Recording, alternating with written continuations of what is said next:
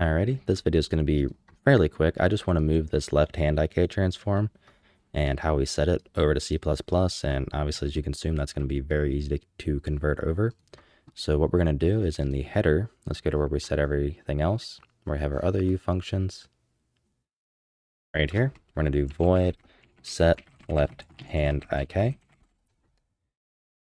Create the implementation, and let's create a F transform for it.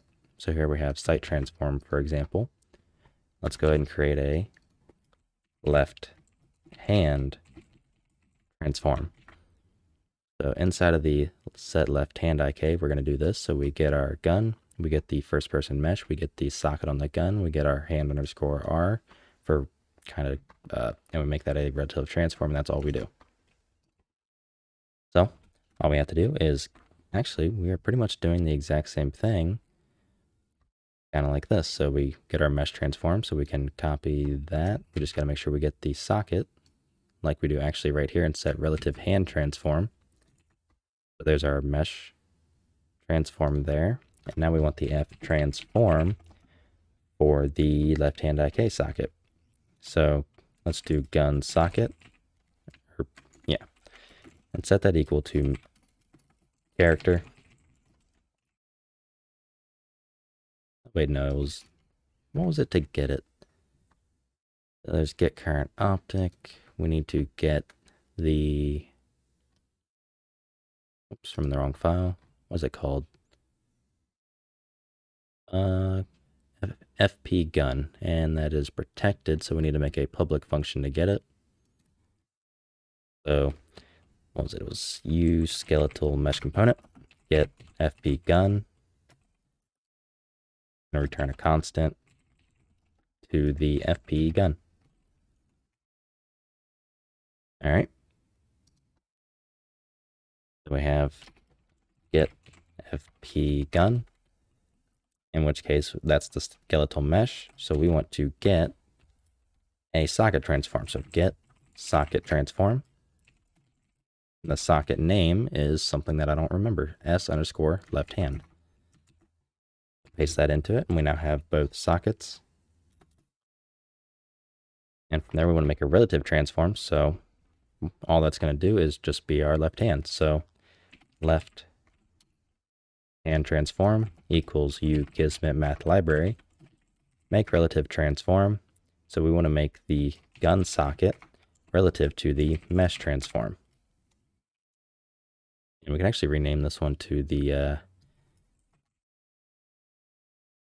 gun socket transform and mesh socket. Just kind of make the naming a little bit cleaner because I didn't do the, actually, yeah, I am kind of following that scheme up here.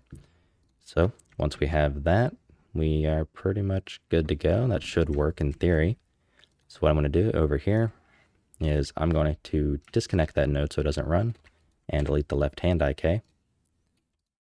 So delete it from there, delete it from there. I don't think you're actually in use, and save it. So I'm going to close down the editor, relaunch it.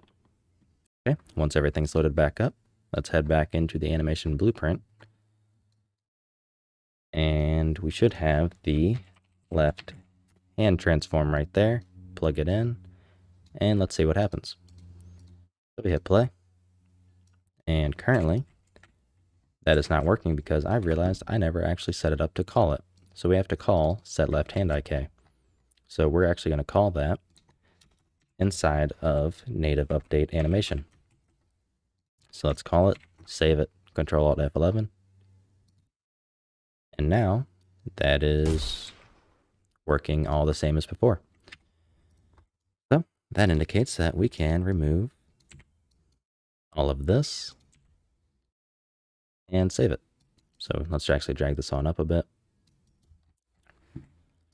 So we are good to go. We have the left-hand IK code moved to our C++ animation instance to kind of really clean that up. And obviously we don't have to clutter our blueprint one at all because everything we are doing is, well, obviously inside of C++. So we don't have to deal with any of the overhead as well from blueprint on top of that.